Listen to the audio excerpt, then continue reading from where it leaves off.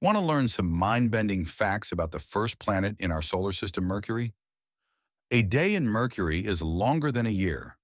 Mercury takes 88 Earth days to orbit the Sun, but it rotates very slowly, taking around 176 Earth days to complete one complete rotation. Even though it's the closest planet to the Sun, Mercury is not the hottest planet. That title belongs to Venus. It's because of the fact that Mercury has no real atmosphere, meaning it can't hold heat.